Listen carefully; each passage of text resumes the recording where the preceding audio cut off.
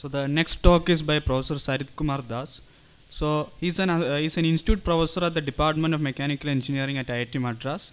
He served as the director of IIT Rupar from June 2015 to Jan 2021. He was honored with Professor K.N. Sitharamu Award and the Medal for Excellence in Research by the Indian Society for Heat and Mass Transfer in 2006. His research varies from a wide range of heat transfer applications like nanofluids, biological heat transfer, microfluidics, and nanoparticle mediated drug delivery in cancer cells. He is the author of more than 250 peer-reviewed journal articles and several books. He is an elected fellow of the National Academy of Science, India, and the Indian National Academy of Engineering. He also received the IIT Madras Lifetime Achievement Research Award in June 2021. Okay.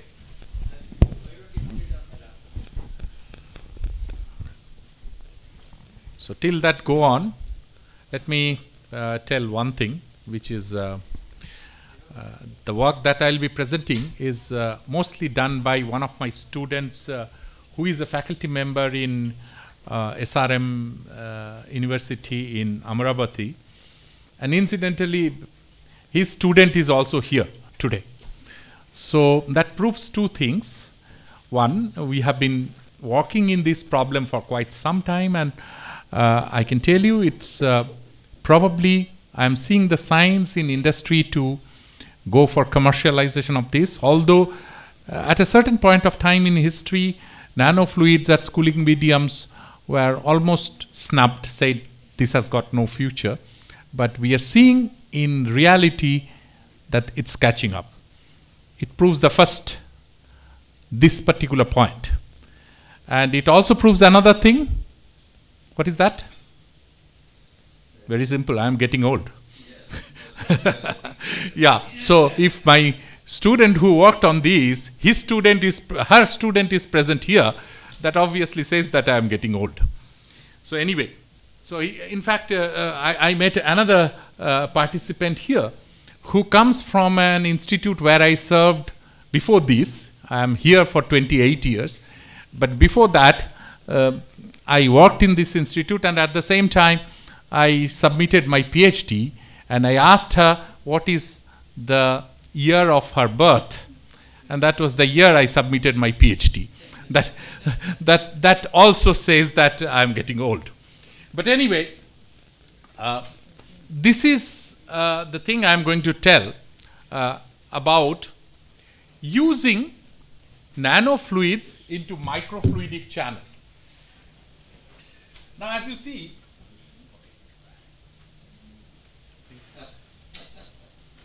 please, I don't want to learn more.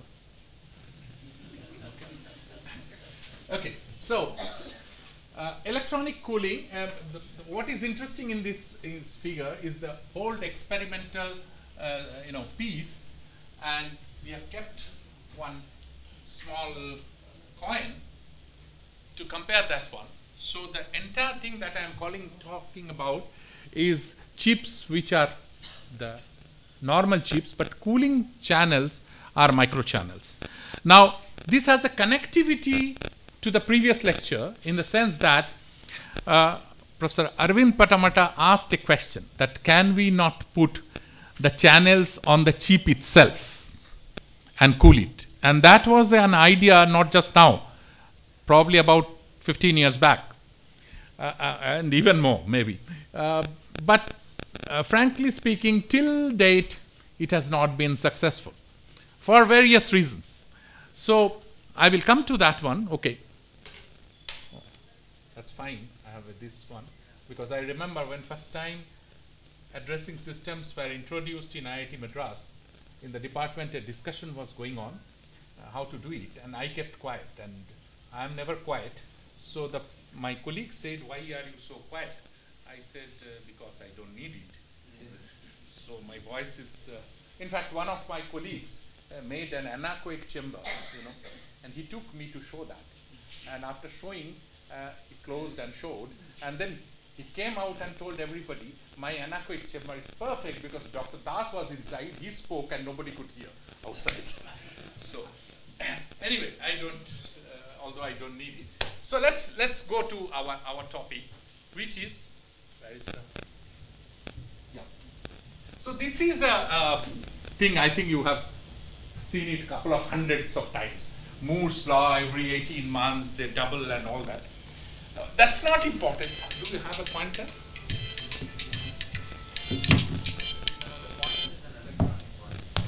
Oh, okay. No, it doesn't work. Okay. It's like you connect it to a laptop thing. You know, you have to turn on. This is a PDF, so it cannot actually work. Okay, fine. So the thing is that let's look here. The every 18 months it's doubling number of devices in a chip are doubling. That's not important. What is important is the second one, which is the devices are becoming smaller. What is happening to heat flux? You can say one chip is giving only 5 watts, 10 watts, 20 watts, but 5 watts in how much of a cross section? When you are talking of nanometers, millimeters by nanometers, millimeters by micrometers, the area is extremely small. So what is happening as a result of that, if you see from 1970s to 2010, I have not talked about after that, you see the heat flux is going up. If you say watts per centimeter square, and what is important, this was in even 1990, 95, the time I was talking about, heat flux was that of a hot plate. But then it went up to the nuclear reactor point. And then in 2010, I'm talking to you about 14 years back, heat flux was that of a rocket nozzle. And today, it's even higher than that. So the challenge, what is the real challenge in electronic cooling is not so much about the amount of heat removed. It's the greatest problem is of the heat flux. And this is important for both the types of devices. One is using the chip, the other is making the chip. So if I go to the next one, see, having the chip we have shown in the previous one. The chip itself dissipates that amount of heat, which is huge heat flux. But the other one is when you want to make a chip. In fact, I'm doing a project for an industry in which, typically what you have got a silicon wafer, and it is done by ion and etching or plasma etching. And there the heat flux is huge. And you have to remove that one. It's going inside the machine. This is the whole thing. So what happens, then here is plasma, here is the wafer, silicon wafer, where you do the etching, and you have to cool it. So this entire heat has to be taken out. And this is a tremendous task because the plasma has got heat fluxes of the highest that you can think of. So both in manufacturing of the electronic device and usage of the electric device, what is involved is high heat flux. So as everybody knows, the conventional way is you have a microprocessor or your chip. On that you have a heat spreader, and then you have got fins, and you have a fan, and you do it. Or nowadays, you put a heat pipe and you remove it. But better would have been to, you have channels inside which Dr. Arvind pointed out. Can we have, say, if this is the, microprocessor, can we have channels inside, and through that one, we cool it. There are different kind of technological challenges, including that of the mechanical stability, workability, cracking, pressure drops, sustaining that kind of pressure drop in a channel, arresting leaks. I had a student who did excellent work on microchannel, but she spent 1 year in arresting the leak of her microchannel, her experimental setup. So it's not easy. It's very, very difficult. So all these are the problems. Can you go back, please? Go back. Previous slide. Yeah. So what I'm trying to tell that instead of that, I am talking of liquid channel in the heat spreader itself to take out the heat. I am depending on liquid heat transfer because, of course, on one side, it has got better heat removal capability than air. But the other thing is, which is, we can engineer it. See, one of the things that we have learned in heat transfer in the basics is this, that whatever is given as a cooling fluid to us is given by God. You call it God, you call it nature. The problem is once we select a fluid, you are stuck with all the properties. No, suppose you select air, then you will get the conductivity of air, viscosity of air, specific heat of air, surface tension of air, boiling point of air, freezing point of air. Everything is fixed.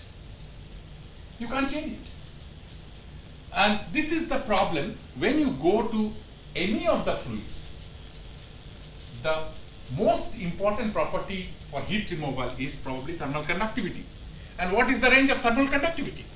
Thermal conductivity of very bad solid is about 15-20, say stainless steel, 15 to 25. Good ones, copper 400, aluminium 300 watts per meter Kelvin. But when you think of the liquid, the best liquid available is water, still. And what is the thermal conductivity? 0.6 watts per meter Kelvin. Just 0.6. Now you compare with the solids.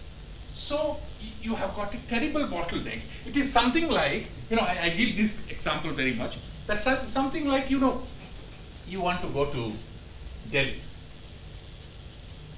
right? You are looking for an aircraft by doing, better design, fins, turbulence, everything.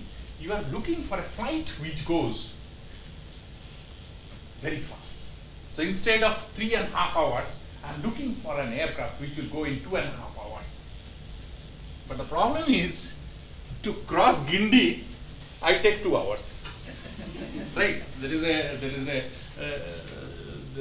a rainy day and a traffic jam.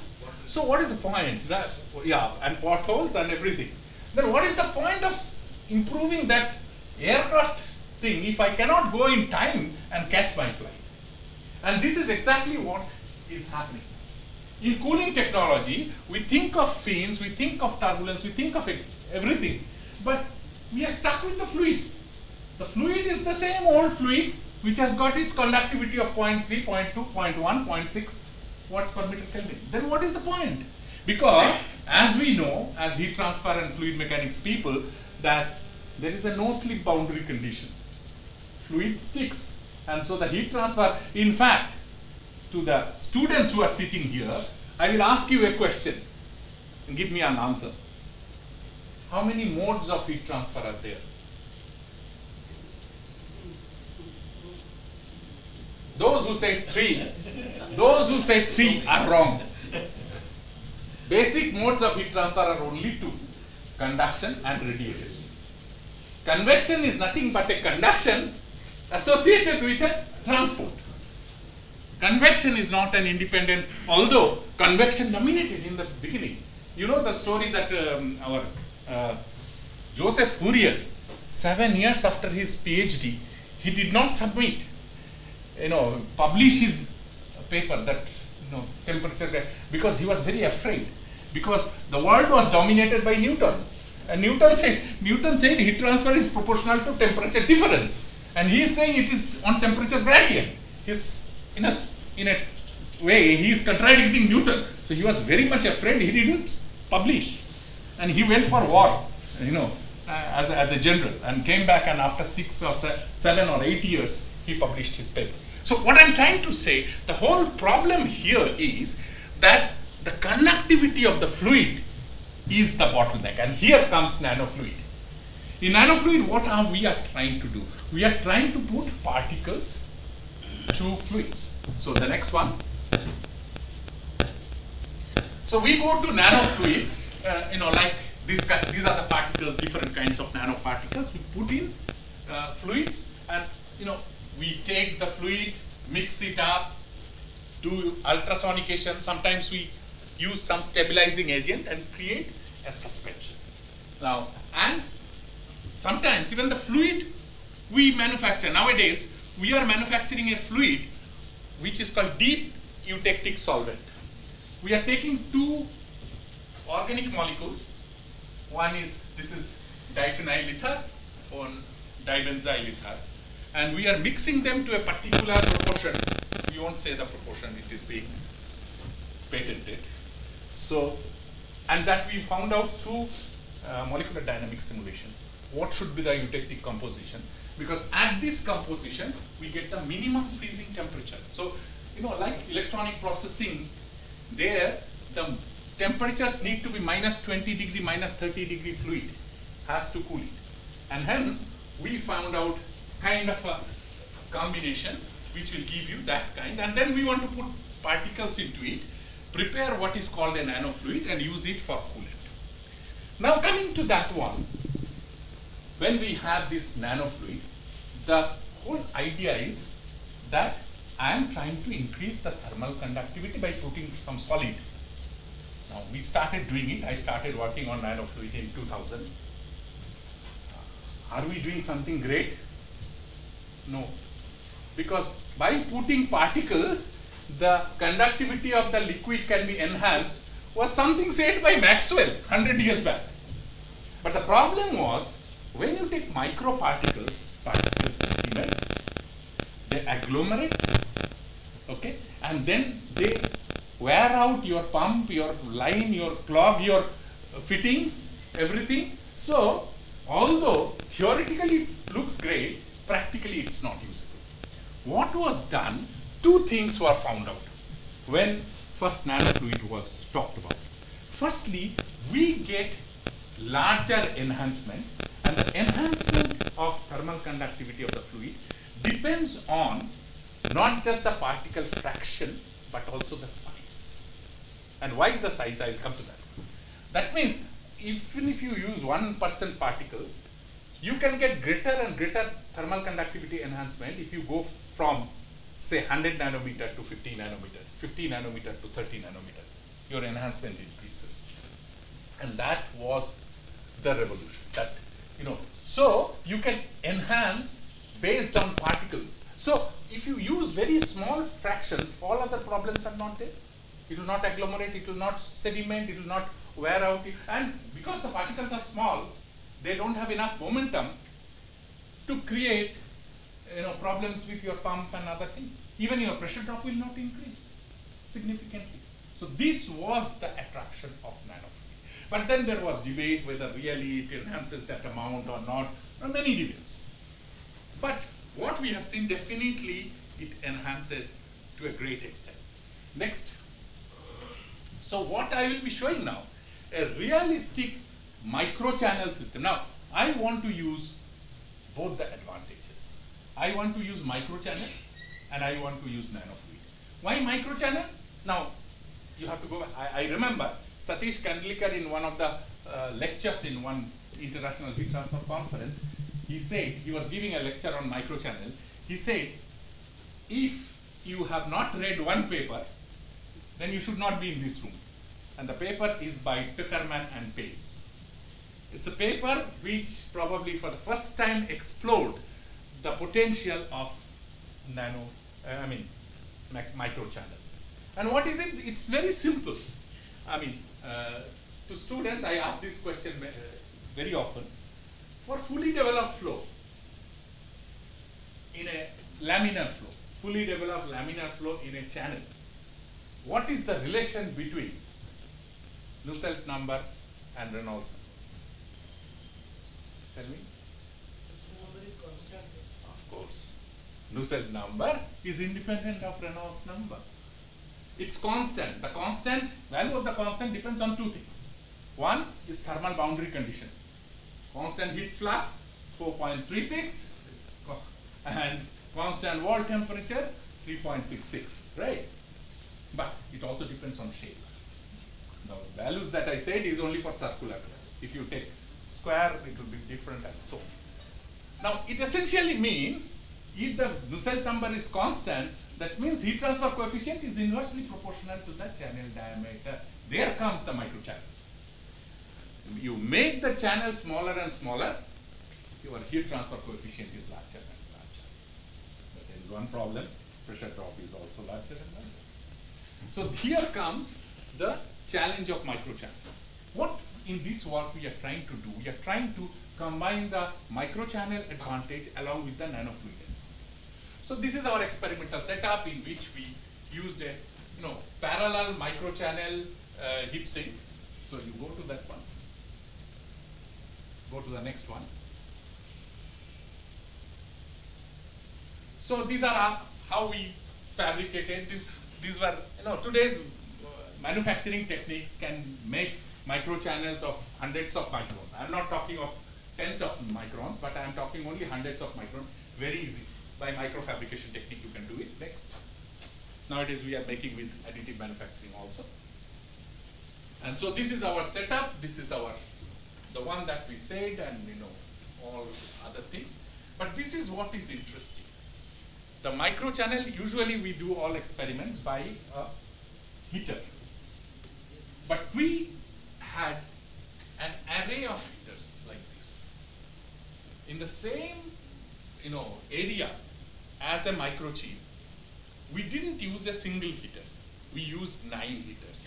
The reason is we want to see what is the effect of hot spots. Most of the work in electronic cooling done with heaters, they take one heater and they put a wattage equal to the chip.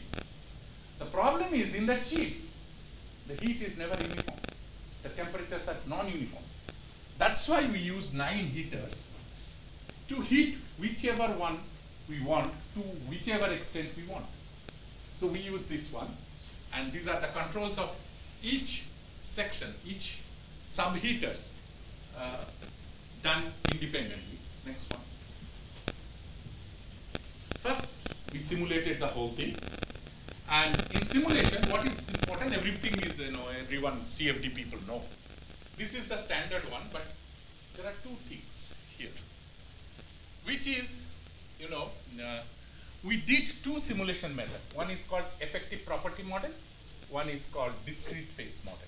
Effective property model is, I don't consider that particles are there. I consider it's one fluid, and so I take effective property, average property. I will show the equations for effective property, and I use it. The other one is I really take properties, the particles. So I track the particles. So the particle is in Lagrangian frame, and the fluid is in, the base fluid is in Eulerian frame. So I do it like that. That is called DPM, discrete phase model. So in this case, these interaction forces between the particle and fluid will come.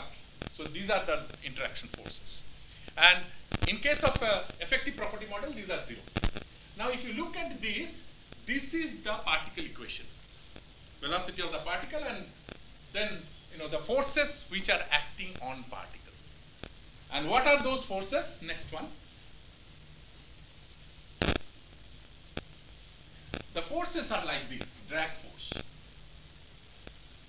Brownian force, thermophoresis, Sachs-Mann lift force. All these forces we are adding up, so that force is equal to all these forces. Next one.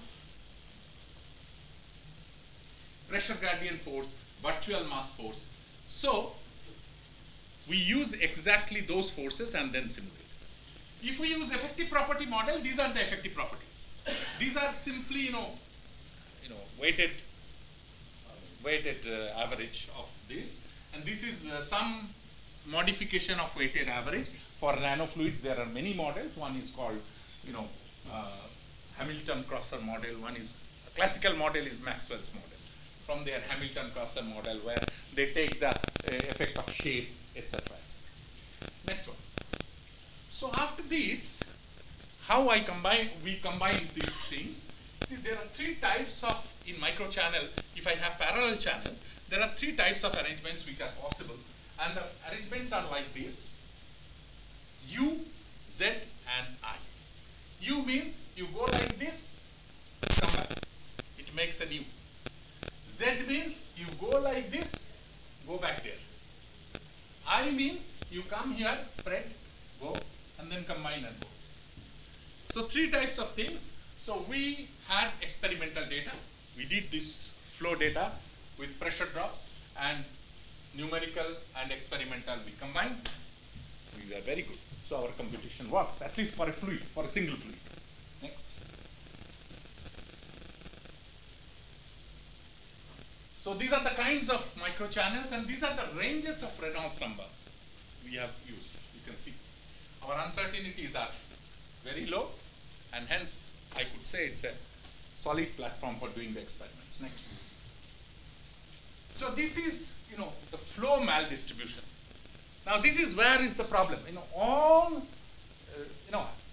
I came to this domain. I started my career as a person in heat exchangers. And in heat exchanger, specifically I worked on plate heat exchangers. And the plate heat exchanger is exactly the same thing. The fluid is coming and they are going to parallel channels. So I use that concept here. So these parallel channels, I knew in heat exchanger that flow maldistribution is a severe thing. In fact, one of the things I did was a consultancy for our defense forces. From a couple of kilometers from here is our factory, defense factory, which makes the tanks, war tanks. And they came with a problem that their heat exchanger, tank is a terrible thing. Tank, we say in car, how many liters, how many kilometers per liter the car moves, right? In tank, they said how many liters per kilometer. Our Arjun tank takes 8 liters of diesel to go 1 kilometer, right? 8 liters. The weight of the tank is 54 tons. So you can understand, and the radiator has to have a capacity of 1.2 megawatt. The heat that you have to dissipate is 1.2 megawatt. Now, in these kinds of a situation, it's terrible because, see, the whole of the tank, if you really go and sit inside a tank, you will feel for the driver. The driver has got no space.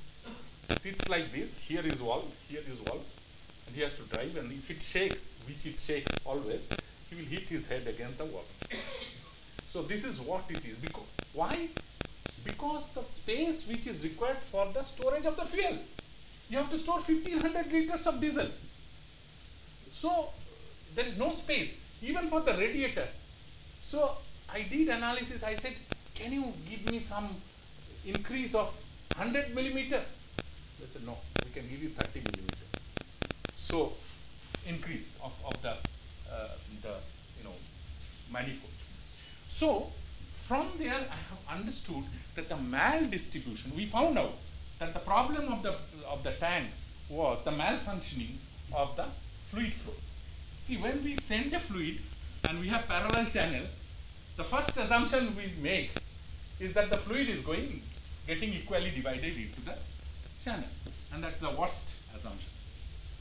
Fluid never goes equally, and that is what it shows. You see, for a U type, this is the profile, pressure profile. For Z type, this is the profile, and for I type, this is the profile. So as a result of that, flow maldistributions will be there, and we did experiments, numerical versus experiment, and we found, yes, we are predicting well. There is severe flow maldistribution. So how to take care of it? Next. So flow maldistribution, we characterized by a number which is minimum pressure drop by maximum pressure drop within the microchannel, and 1 minus that will give you the extent of maldistribution. Next one. So we did the same thing. Now we did experiment, and we had these 2 computational models. Now what we found that DPM models, the discrete phase model, is required. Particularly if you have got more particle loading and if you have got higher flow rates, then the DPM model is a must, because DPM model can tell you the values, effective values that we are taking. Actually, the particles are not going to be uniformly distributed. Why DPM model is required is for 2 reasons. One is certain forces you are neglecting. why nanofluid works better than others are those forces. Things like thermophoresis and Brownian motion are important, which is neglected when you take effective property model. That is one reason. But there is one more reason, that because of those forces, the particles are not equally distributed. So there are some places where there are more particles, there are some places where there are less particles. And this is, thermophoresis driven diffusion of particles. And because of that, the effective conductivity of one place is more than other. Effective, viscosity of one place is more than other. And if you don't take them into consideration, your computation cannot be correct. And that's what these things show, that the effective, conductivity model or effective property model doesn't do a good job.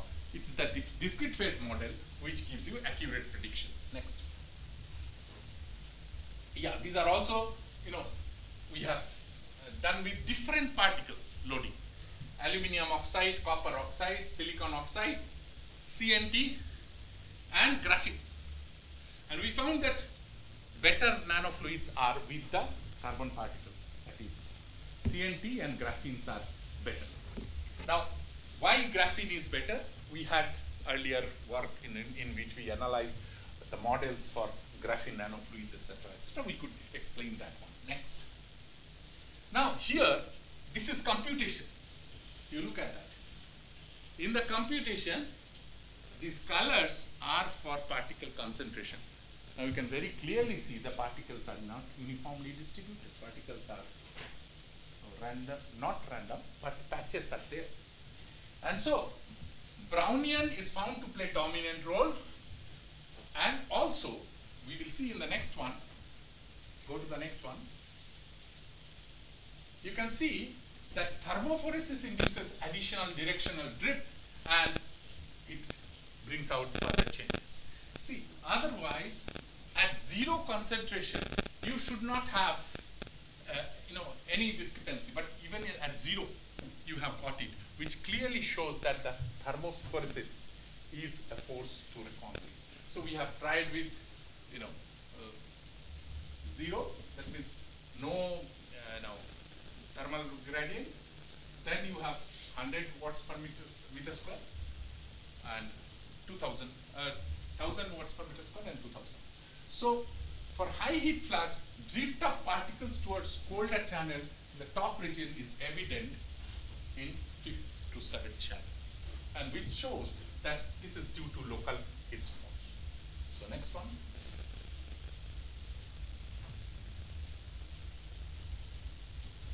Okay, so just like flow maldistribution, which is characterized by ratio of pressure, this particle maldistribution is also characterized by concentrations.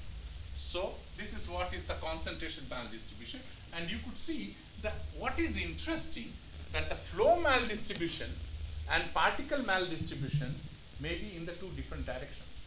For example, you look here, the flow maldistribution from 1% to 5% is coming down.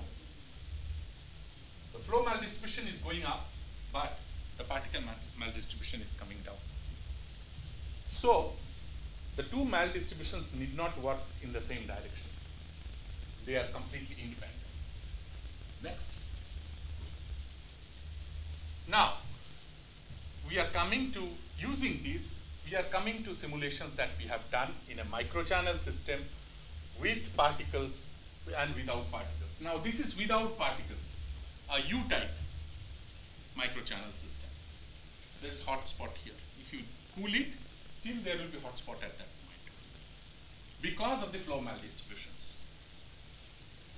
Now the same one, if I use nanoparticles, then the hotspot reduces. And if I use the DPM model, it further reduces. Which means, now this is where I talk of a smart fluid. Who is a smart guy? Right?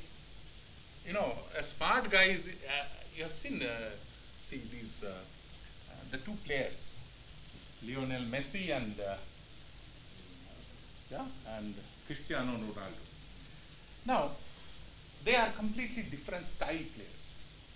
But you will see one thing which is very common in them, which is they will never, waste their energy where there is no need. They will keep on, working like these, and suddenly at the top of the penalty box, they become active. Because this is where, as a striker, his requirement is there. So, this is smart football, and this is smart fluid, nano-fluid, because it is more active where the temperature is more. Nano-fluids are found to be more active where the temperature is more. It is less active where the temperature is less. That means, now this is one work which I did accidentally about 20 years back, about 25 years back. Probably that is in my career, the highest cited paper. We published a paper in ASME Journal of Heat Transfer in the year 2001 or 2 on how with small increase in temperature from 20 degrees to 50 degrees, the enhancement of conductivity goes from 10% to 30%. So that is what by experiments we show. That paper is today cited 3,500 times. And probably that was the point I realized the potential of nanofluid. Now that means wherever temperature is more, nanofluids conductivity will be more. Actually, if you just think of that enhancement of conductivity of either the fluid or the particle with temperature from 20 degree to 50 degree, it's nothing. It's not even 1%. But combined way, their enhancement is 3 times. Why? The reason being those forces. Brownian forces, thermophoresis forces. With temperature, these forces come into play. Because as we know, Brownian force, you see, the Brownian force, the famous Einstein's formula, the Brownian velocity, is directly proportional to temperature. But more importantly, it is inversely proportional to viscosity of the liquid. Now, viscosity is a very strong function of temperature. So if you increase the temperature, numerator increases and denominator decreases. So because of both, you get enhancement, right? And like this, even thermophoresis and other things. And that's why, see, this is, if I don't consider that, thermophoresis, etc., in effective property model, this is the kind of temperature picture. But in reality, you will get this, because the fluid acts as a smart fluid. Wherever it is hot, it becomes more active. Now, this is what we have seen. This is the Z type, same story.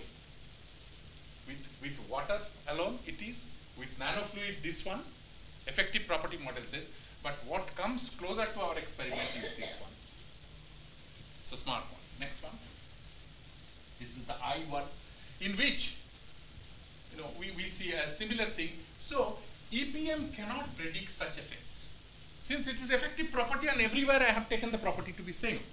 Okay, fine. So next one. So next one is, we have seen the same things with different type of microchannel, different heat fluxes, etc., and everywhere the conclusion is same. Let's go to the next one. And the next one. So we can see that we say this is a figure of merit. Figure of merit means this describes the just like unevenness of flow. This is the unevenness of temperature. We characterize by this, and our computation and experiments you could see are nearby.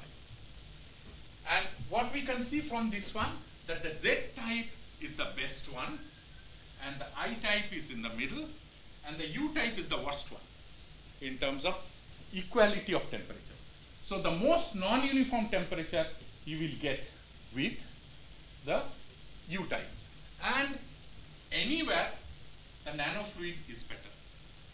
In each type, the nanofluid is giving more uniformity of temperature due to smart behavior. But so, we discard U type and use everywhere only Z type heat sink? No.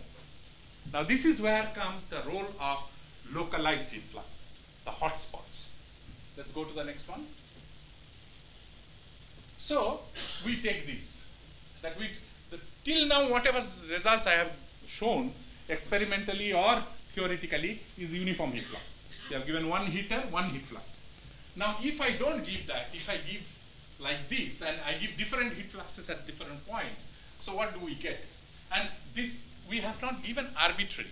We have taken from real life data of chips, what kind of hotspots we get. And next one. So, we have hotspots like this, we have hotspots at different points, and we have simulated that. And we have found out that, you know, the story is different. This is U type, next. This is I type. You can see the hotspots are, so it all depends on where you have given hotspot and what kind of flow arrangement you give. Next one, and this is Z type. So in this, we said hotspots have got a, 10 watts of heat dissipation, whereas the other places have got only 2.5 watts. Next. Now, this is where you can see the thermal performance of this one employing only water. Again, you can see that we are able to replicate our experiment, and the simulations are quite close, and all the simulations here are by DPM model, discrete phase model. Next one. The same one with nano-fluids. Even here we are close, within 2-3 degrees we are here. Next one, which is most important. No, next one. These are for different fluids. Now, this is the final conclusion I am coming to. We have got heat fluxes at different points. And for different points, if I use different flow configurations, now from this matrix it shows that for some cases, depending on the location of the hotspot, right, even U type is the best one. Okay. And for some cases, this is this one, some cases both are good. So, it shows very clearly that we cannot flatly say that U type is better, Z type is better. It depends on the pattern of heat generation of your chip. So looking at your chip, looking at the location of your hotspot, the value of the hotspots, we can choose the microchannel flow configuration. This is the first one. And the second one is, of course, for all configuration, nano-fluid is always better than pure fluid. Next. I'm coming to almost a close. So this is the same one, figure of merit we have plotted. Again, the same conclusion. It depends on what chip, where is the maximum temperature, etc. to decide on both. But of course, nano-fluid, as I said, it depends on what is the stability of the nano-fluid and how much percentage of temperature, thermal conductivity improvement you get. So the last one, these are my conclusions. So a near active cooling of microprocessor in the heat spreader is presented, in which the flow configuration and fluid maldistribution has been considered, and we have seen that the Z is generally the best configuration, followed by I and U. Non-homogeneous nanofluids, we have observed that the particle migration effects like Brownian motion, thermophoresis, drag, gradient pressure are very important. DPM model is the model which we should use.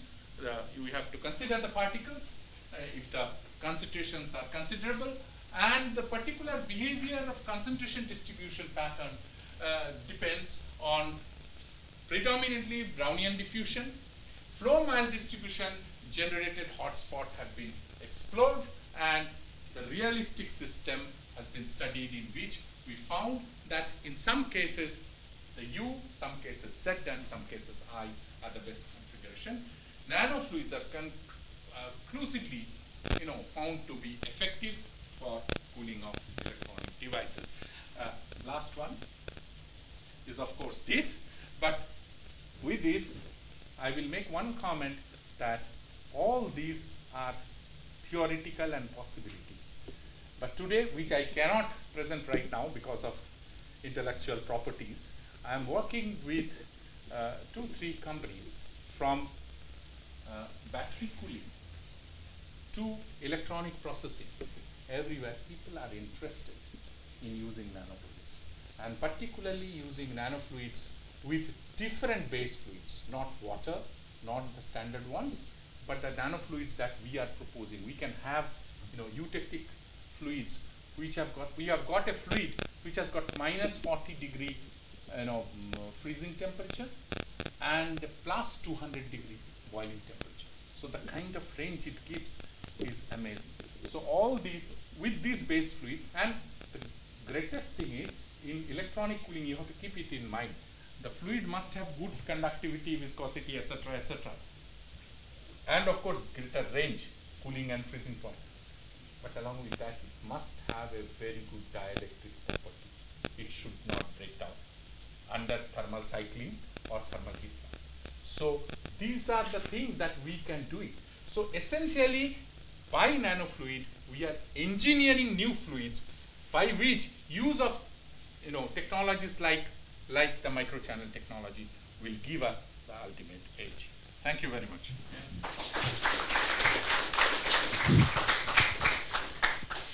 So thank you very much, Professor Das. Because we are running out of time, because the next talk is online, Professor Karayanis has already joined us, and we may take just a short 10-minute tea break.